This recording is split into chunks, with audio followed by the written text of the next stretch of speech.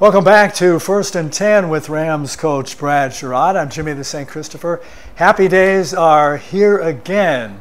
It's the dawning of a new era with Coach Sherrod's first game, and it was a real nice win. Good ball game tonight, 34-24, as the Rams, the unranked Rams in the NAIA, knocked off number 20 Lindsey Wilson, Kentucky, the Blue Raiders. Coach, 24-24. Deadlock at the half, shut them out in the second half for the 10-point win. A lot to dive in to. First of all, what are your thoughts in your first game and as a head coach and your first victory? Well, I thought the kids really faced adversity from that first half and came out. We challenged them at halftime, and they responded. And I told them that's football. You're going to face adversity. How you handle it will determine what kind of team, what kind of season you will have. So I was real proud of the way they came out. I thought we did a better job on defense of stopping the run. We did a better job on offense of actually running the ball in time of possession. So it really, like, once you challenge them, those kids responded, and I'm really proud of them. Yeah, the Blue Raiders came out with a three-pronged running attack, and they were just running right through the Rams defense. What do you do then to hold them to lesser yards, or what adjustments do you make to slow them down after that big first series? Well, what I told those guys, they were in position to make plays, and we've had a lot of missed tackles that first series. So when you look at it, I just told the guys, I said, you're there to make the play. I said, now we just have to make the play. Like, focus your eyes on the near help and make the plays. And I thought we got better at tackling. I thought our interior guys got better.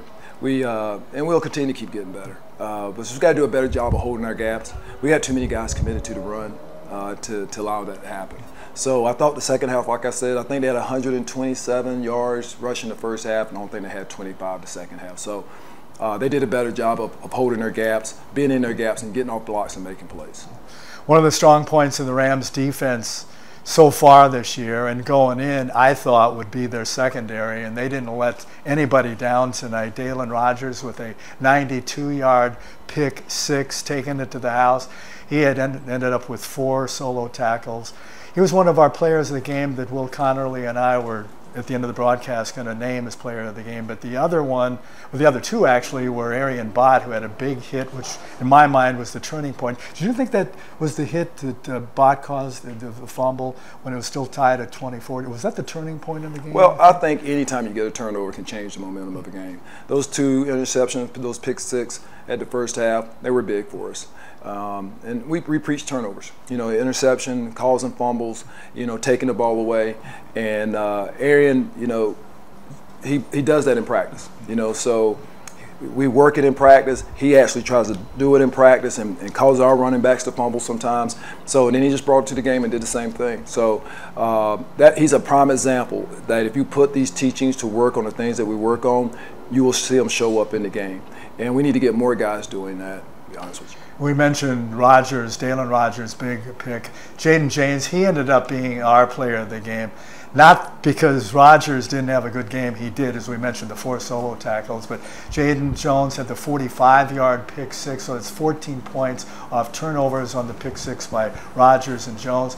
And Jones also had 3 PBUs, passes broken up, and he had 6 total tackles, 4 of those solos. So, I mean, this just got to, be a game changer when you have the defense come flying off after those big picks, right? It is. It's like I said, it was impressive for those guys to do that, to step in front of that ball and intercept that ball.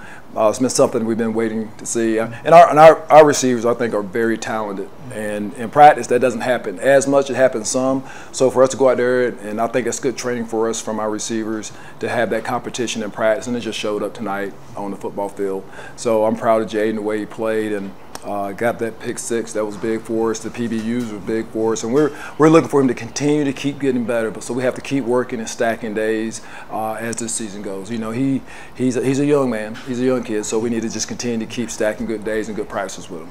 On the other side of the ball, the other Rogers, quarterback Carson Rogers, no touchdown passes. He did have 2 picks, but his final line, he ended up with 16 out of 26 for 206 yards.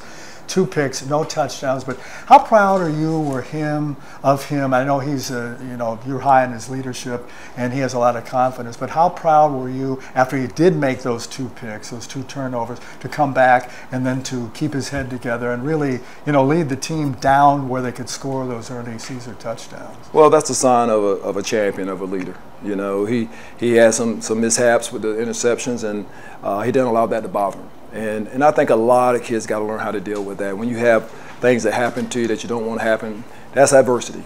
And he faced it right on. And but I knew, he would take charge of the offense and continue to do the things that we need to do. So interceptions happen. You put the ball in the air, sometimes it's going to happen.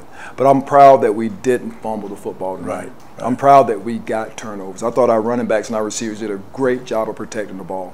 And I thought the defense did a great job of going after the ball. So interceptions happen. That's stuff going to happen.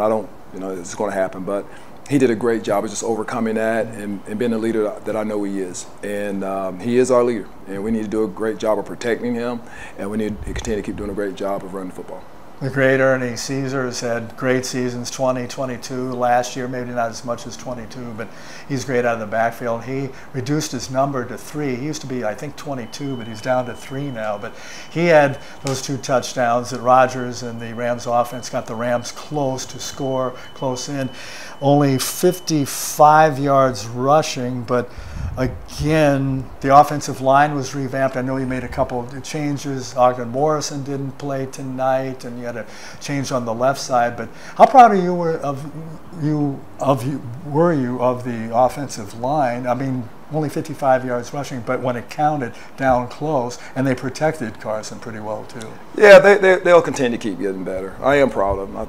That was an experienced team, and they did a great job against them. We'll get better as the weeks go on. Once they start gelling and getting comfortable with each other and the communication piece of it, we will get better. And I thought I was proud of them. They had some mistakes up there, but you know what? They bounced back too. They didn't allow that to affect them the next play. And once again, that helped us in the second half. That was big for us. And I thought AMJ went in there and did a great job of running the football and ran it hard. We needed that, and did a great job of controlling the clock and eating up the clock and getting some yardage.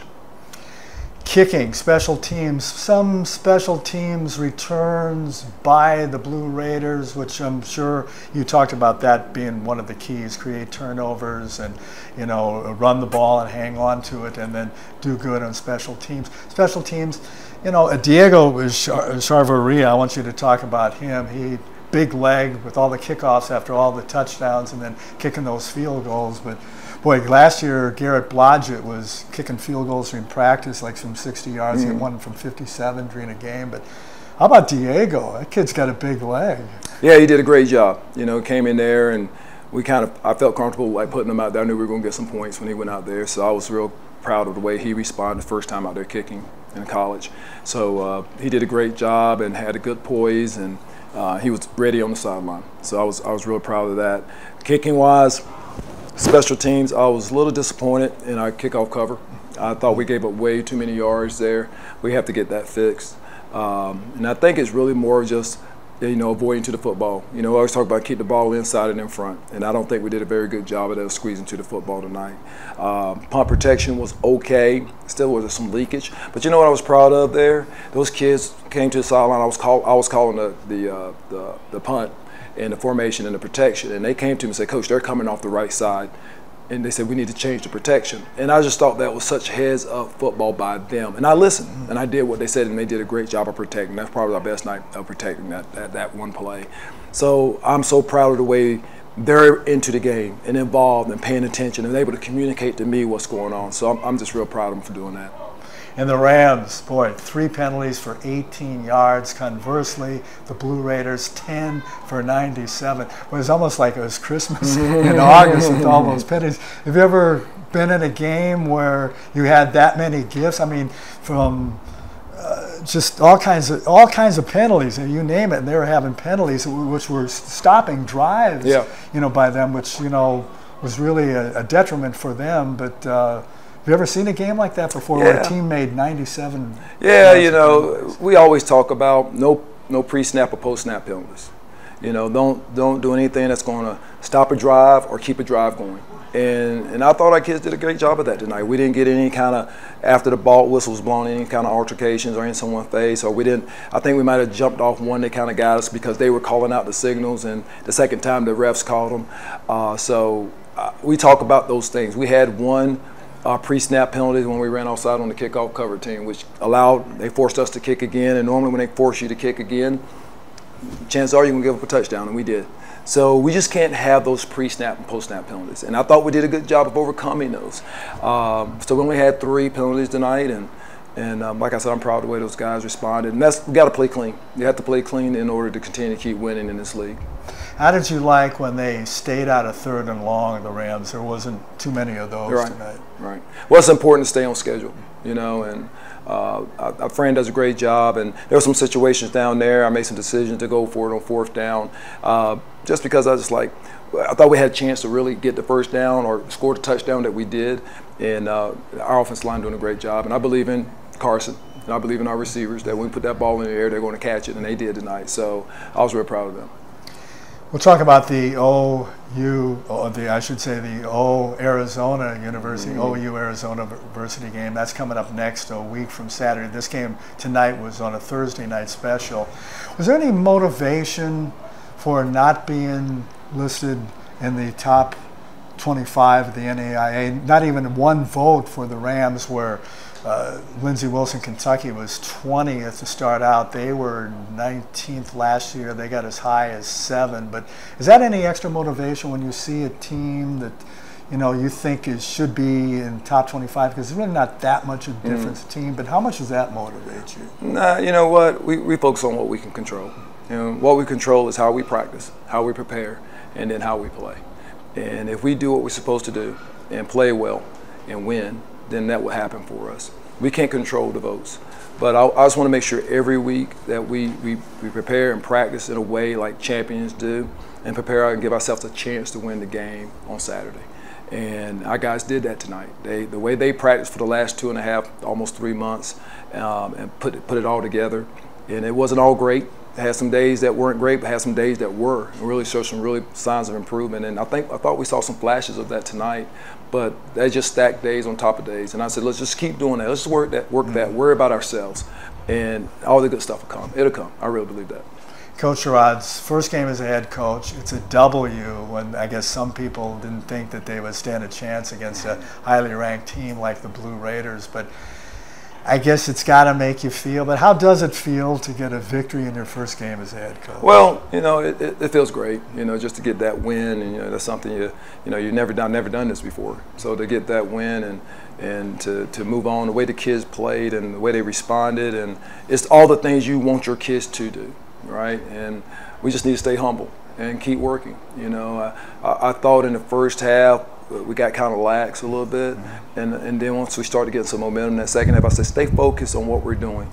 And that's what we need to do every week. We never need to take our foot off the pedal on pushing ourselves and pushing each other to get better. And just stay humble and do those things, and not worry about polls, not worry about what someone else is doing. Just be concerned about what we're doing and take care of ourselves. As we said earlier, it was 24-24 at the half. What did you and the coaches tell them, the Rams, at halftime? Well, I challenged them to stop the run. Once again, I said, we're in position. We need to stop the run. Football's very simple. It comes down to tackling, catching the ball, and scoring touchdowns with it, and that's it. And we need to run the ball better. And I just said those 2 things. I said, we're there. We need to make the tackle. Stop the run. And I asked the offense to continue to try to run the football. And they did. And I thought our kids paid attention to that about stopping the run. Because once we made them one-dimensional and forced them into passing, it allowed us to get a pass rush and allowed our guys to sit back in coverage and react. Next up, as we said, Ottawa University, Arizona, out in beautiful Surprise, Arizona. They have great facilities out there. That'll be on Saturday the 7th, so the first road trip.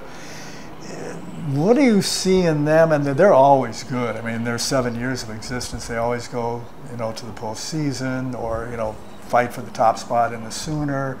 And they were 16th ranked going in. So how do you see the spirit going into this game? Well, we should be excited about going to Arizona to play. They're a good football team. We have another challenge, and that's why I say we need to stay humble. This was one game. This does not make or break our season. And I told the kids that also before the game. You know, we just need to focus on what we do. They're a very good football team. Coach Nesbitt has done a great job out there. They're going to be very talented, have some guys at the receiver spot and try to run the football as well. And I think their quarterback is really talented from what I've seen so far. They haven't played a game yet. We'll be their first, so they have had some time to prepare for us. But we're excited to go and travel there. It's a good experience for the kids. And I've been to Phoenix before, but never to Ottawa. So it's going to be good surprise, good experience for me as well. So I'm excited about going. I know our guys are, and we'll see. We'll just go out there and play our best. Yeah, it's a crazy place to play. It's really a community team there in Surprise. So do you do anything in practice, like play loud music or play loud soundtracks of fans? Or is there anything you do to, you know, combat going into a tough environment like that? You know, we focus on ourselves. It's going to be loud, and you know, today's football, especially on defense, there's a lot of hand signals to each other. That's how you communicate, you know, because that's what we teach them. You know, regardless, I thought our crowd was great tonight. You know, I looked in the stands, I thought we had a great crowd tonight. But we teach our guys to go ahead and communicate with hand signals anyway, so that's how we communicate. But it'd be a good experience, you know, to have that fan experience on top of us and against us. You know, we had a great fan experience tonight. They were for us, and that'd be a good experience, good adversity test for us as we go through. And they have Luke Jerome, their quarterback, back. So what do you think of Luke? Like I said, I think he's really talented. You know, he does a great job of throwing the ball, great job of running the football. We're going to have to do a great job up front of containing him and keeping him in the pocket. And when he does run, we're going to have to make sure we rally to him and get him to do those things. You know, he's a dual threat. And those sometimes they're the worst quarterbacks to defend, you know. Yeah. So if they can throw and run, there's a little issue there. But I think we got some good guys up on ourselves that can handle that, and I'm excited about going in there, and I'm sure they're excited about playing us to be their first game as well. So it should be a good game. On defense for them, linebacker Isaiah Cotton and defensive back Trey Overton. How do you go about attacking them?